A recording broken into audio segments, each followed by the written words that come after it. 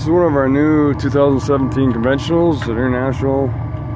It's got the ISB, and this is the plumbing installed for the Proheat diesel coolant heater, and it bypasses all the driver controls. There's no chance of being blocked off. I put the controller in this side panel,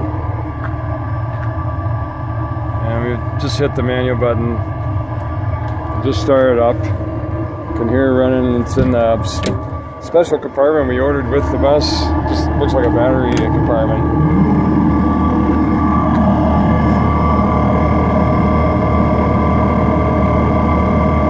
And you can see the exhaust. Just started up. There's no smoke whatsoever. Controlled by an O2 sensor. Very precise mixture. 30,000 BTUs, and it takes less than an hour to get 180 degrees. I'm really happy with them.